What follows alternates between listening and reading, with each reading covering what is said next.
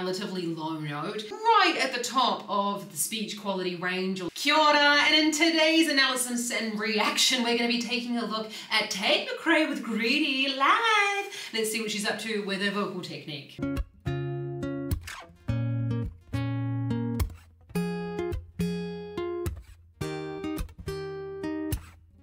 He said, are you serious? I tried, but I can't figure out.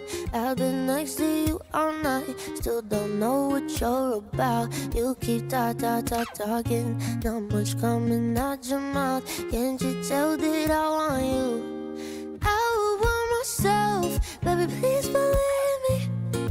I'll put you through hell, just to know me, yeah. So sure of yourself, baby, don't get greedy. That you want it well. I see you eyeing. I see you eyeing. Actually, that is a B flat 4. Oh my goodness me. That's actually a relatively low note. So where she's at, I see you lying. So that's a lovely, lovely quiet sound. A little bit of breath going in there. I'm just like flabbergasted that it's actually so low because it sounds really high. We're going to talk a little bit in the next break about why she sounds higher when the note is actually relatively low. Oh, so cool. We don't get greedy, as you want it well.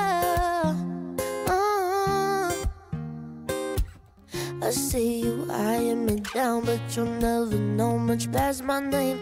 How I'm running this room around, that I'm still half your age. Yeah, you looking at me like I'm some sweet escape. Obvious that you want me. I would want myself, baby, please believe me. This is so good because I love that. I've been following Tate for a really long time, but the way that in which she's creating that like slightly higher sound, now I'm not making fun of her, but the way that we do this is that we raise the larynx and we just squeeze the back of the tongue a little bit. Nobody else. And that's really, like, for my voice, that's really uncomfortable. I wouldn't necessarily have that kind of sound on those high notes, but that then she goes up the octave to the B flat 5. It could be as well that her larynx is quite small because the size of the larynx also plays a role in the timbre of the sound. Me, I would want myself, baby, please believe me. I'll put you through hell, just to know me, yeah. So sure of yourself, baby, don't get greedy. That you want it well.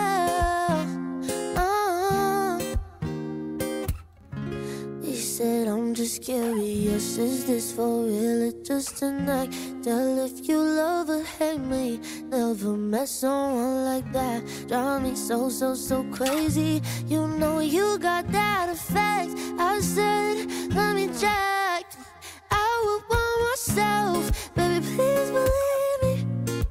I'll put you through hell, just to know me, yeah. So sure of yourself, baby, don't get greedy.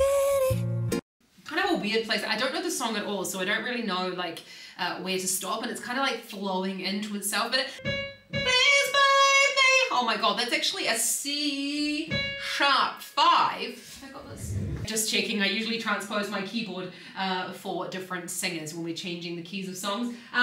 So that C sharp 5, that's actually right at the top of the speech quality range or the chest voice range. Now, although you might hear and go, oh, that's not chest voice, it's not like this deeper, darker Dell sound, it's still chest voice actually. So we're still looking at that thicker vocal folds. And when she's going, and please believe me, we're going into this breathy head voice sound or a falsetto type of sound.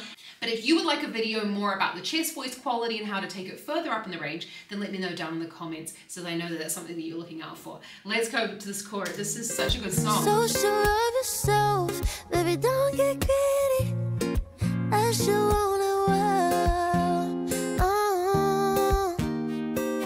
I would want for myself. I would want for myself.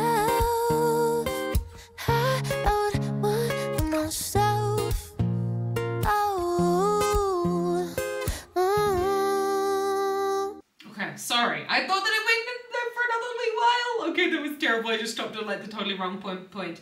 But you see as well like how effective just a really simple set is. Of course, obviously there's the camera going around and you can see the tracks for the camera to go on, and then going away from it, like there is that movement there, but it's a very simple performance. So, you know, I know I've said this before, I'm going to say it again. You don't have to have a lot of schnick-schnack in order to make your performances really effective. And I actually think sometimes these types of performances are my absolute favorite because you can really see what the artist is doing. You see as well, you heard that Tate really stayed at quite a similar vocal range of volume actually throughout the whole performance. So it wasn't like she got particularly loud, she started a little bit quieter. So personally, I would like to see a little bit more nuance in that. But let me know what your favorite Tate McRae performance is, live performance is, down in the comments so I know what to have a look at next time. And let me know what you love most about Tate McRae. I just find it so fantastic that she's someone who grew, you know, starting off at like what, 11, 12 years old here on YouTube, and really slowly growing her brand and her, you know, her ability, and also, you know, as a musician and growing. And I love that we've been able to see that as well. So if you want to check out my other Tate McRae analysis, then check it out up here. She's a wonderful performer, and have an awesome rest of your day. Happy singing, ka kite anō.